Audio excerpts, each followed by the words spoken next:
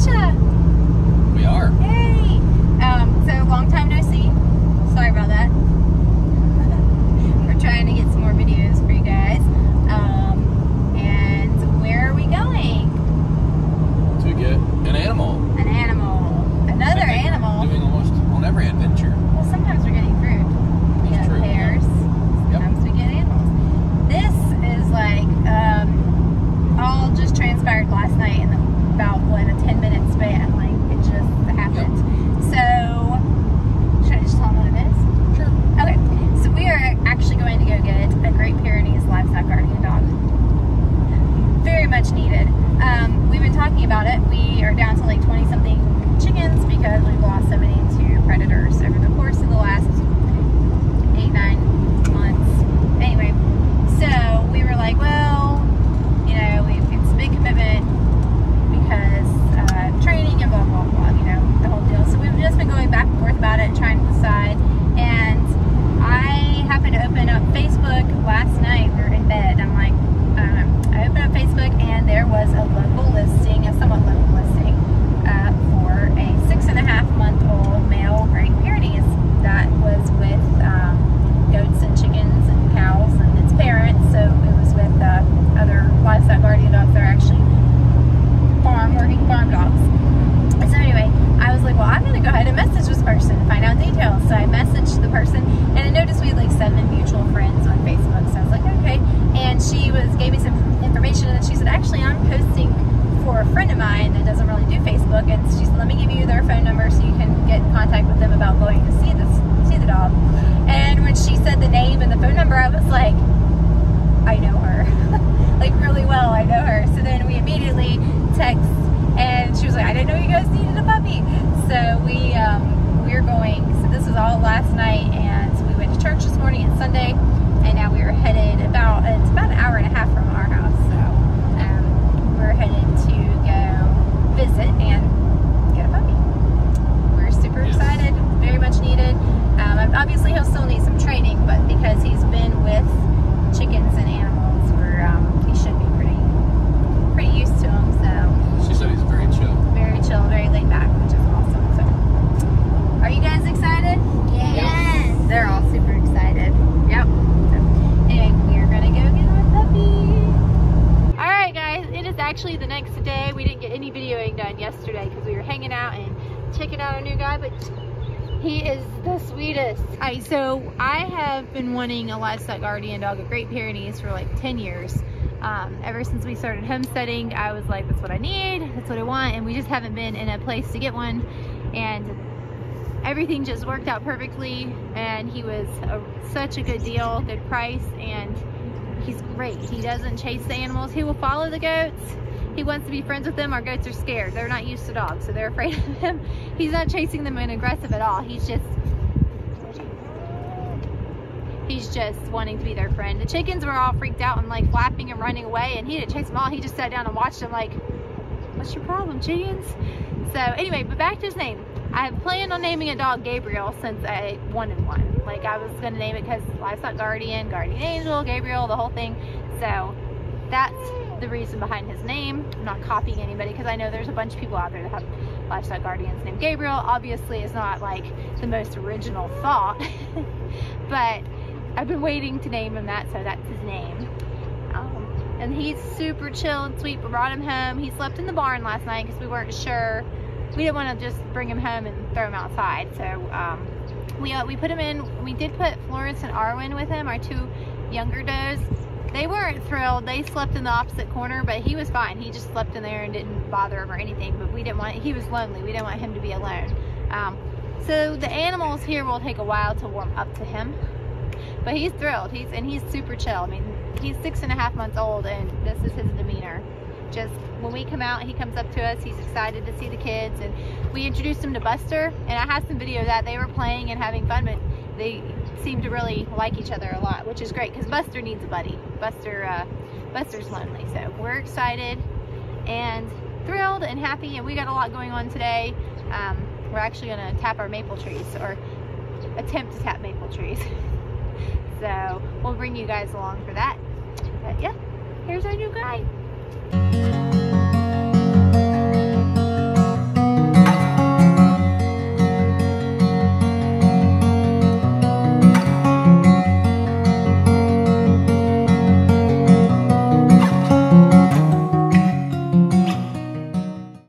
came up here to tap some maple trees, and there's bees. And I have no idea where they came from or anything right now. But obviously it's a pretty warm day. I'm gonna throw some honey frames in here. I don't know, I don't think that a wild swarm would move in this time of year, but there's a ton of bees, and all mine were dead. And they're only on the one hive. Yeah. They're going in. I don't think there's any honey in there for them to be robbing. I think that, I don't know. Well, we're gonna put honey in there for them. Hopefully they're moving in. They may just be robbing everything, but hopefully they're moving in. Well, we'll put some honey frames in there and see if they move in. Yep. They're definitely not our bees because ours were all 100% dead. And the other 2 hives, there's no activity. So, all right. All right, he's got a couple of frames of honey. We had pulled out of these when all of our bees were dead, and we never harvested it yet, so he's gonna go ahead and put it in. And hopefully these bees came from somewhere and swarmed and have a queen. It would be really early in the year for that, but it is a very sunny and warmish day.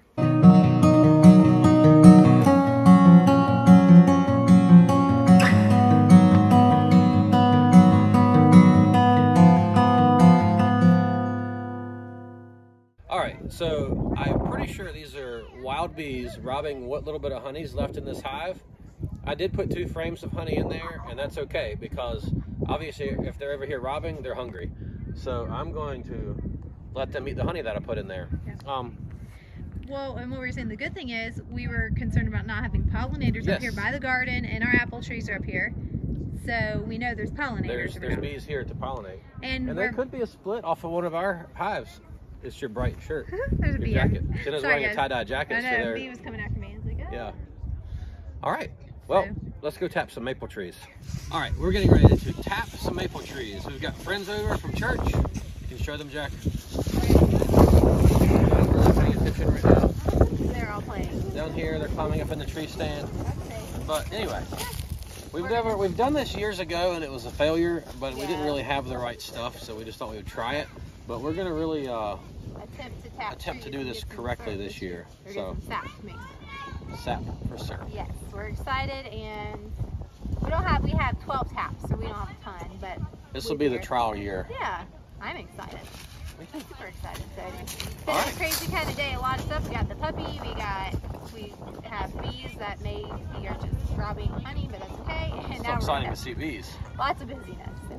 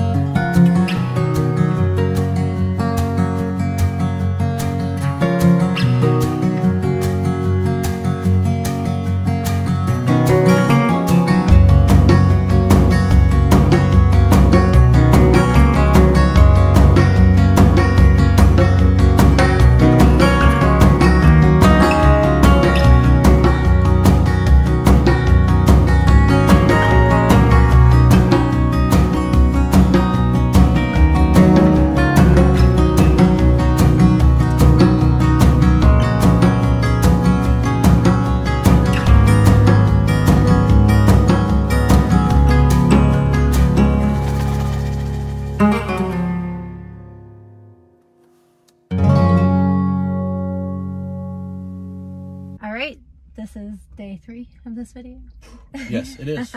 We never recorded any more yesterday after working on tapping the trees, which was awesome. The sap was really flowing, so we are going to have to check those buckets this afternoon. Yes. Since we put 2 taps and ran them into the same bucket, that will fill up faster, obviously, than 1 bucket with 1 tap. So, I mean, yeah, 1 bucket with 1 tap, 1 bucket with 2 taps will fill up faster. Should fill twice as fast. Twice as fast. And the sap was really flowing. So that's super exciting. We'll keep you guys posted on how our syrup making adventure goes. Yes. Gabriel, our livestock guardian dog, Great Pyrenees, is doing amazing. He is awesome. I can't believe, like, he's like an adult dog that's been doing this for years. Like, he totally owns the farm now. Yeah. I noticed. In just a couple of days, he's like, this is my domain. So this is his 2nd full day. So like this morning I was out there and we had a couple pigs out because we usually do. Pigs are bad. And yeah, I've got to do something. I'm not sure what yet. I'm drawing a blank, but we'll figure it out. So anyway, our pigs, if they can catch a chicken, they will kill it. Now it's not the easiest thing for a pig to catch a chicken, but sometimes they do. So Gabriel doesn't know this though, but like the pigs were, a couple of the smaller pigs were out today. They were walking towards the chickens, which were under the camper. And Gabriel he noticed that, and instinctively he ran between the pigs and the chickens and started barking at the pigs and ran them back towards their pen, away from the chickens. And as soon as he got them ran like 15 yards away from the chickens, he just sat down. And of course the pigs continued running to get away, and he just sat down and watched them. He had done his job. It was amazing. It's like, I'm blown away by, at 6.5 months old, by his temperament and demeanor. Just it's amazing. It's crazy. His instincts. Yeah. I mean, he was raised for his puppy life so far with other working dogs on a farm with a lot of animals, but it's still, people are always like, oh, it takes a good 2 years to get them trained where they're not gonna, you know, want to play with chickens and this and that. And like, I'm like, this dog is awesome. It's amazing. It's such a blessing. Yeah. Exactly what we needed. Yeah. So yeah. Yeah. But we're out running errands today. That's why we're in the truck. It's a rainy day. We're trying to get things gathered up. Tomorrow we're going to buy 4 pallets of feed, and that should set us up for the next few months. Yeah. Next couple of months. Hopefully 2.5 months. Yeah. So yep. We're going to be getting meat birds coming April. We're going to start getting rounds of 100 of meat birds. Get them on the ground. We'll have calves sitting the ground come April. I'm going to start seeds. I need to have already started onions, but I haven't done that yet. So I'm maybe today. Hopefully today, if not this week sometime. So onions and celery, I think, are the only things I can start right now. And then I'm going to get, in the next few weeks, start getting other things started. Yep. And somebody from church is giving us glass panels. And I'm going to try to get them this week. I do not know if I'll have time, but I want to try to get them this week. If not, it'll be early next week. Yes, and build a cold frame greenhouse so we can put our seeds in it. Now the dimensions will be determined by the size of my glass panels, because I'm really not sure what they are. I cannot remember. But yeah, my little plastic greenhouse got blown over in the wind and ended up busting out the back panels. So and it wasn't the greatest. No, it wasn't really big enough, but it served its purpose. So I can start lots more seeds. Yeah, it served its purpose. Yeah, though. It did. It was great. And we have big plans for the garden. We'll talk about those in our next video. We'll do a video of just our garden plans. There's a lot going on with that. So anyway, we try to get you guys caught up on our life. I don't know. Did we talk about Sheba? No. Oh, so we have Solomon and Sheba, our peacock and peahen pair, and we've been letting them out of the barn, and in the barn, you know, they've been kind of doing their thing. And our male Narragansett turkey toms, attacked Sheba a few weeks ago and killed her. Yeah. Which was very, very sad. Very disappointing. Very disappointing. They're a year old, so they're going to be able to we're going to get eggs from her and hopefully fertilize eggs and hatch pea chicks. So that was a really big disappointment. We're going to hope to be able to find another juvenile peahen that's old enough to lay, because Solomon, for one, he's sad. He kind of seems a little lost and lonely. He just mopes around. We were like, he needs a hen. And then we wanted to hatch and sell baby pea chicks. Yep. So it was going to be part of our farm business this year. Yeah. So anyway, but that was really disappointing and sad. That was a bummer. It was. Big bummer. Yeah. Oh, and our turkeys are locked.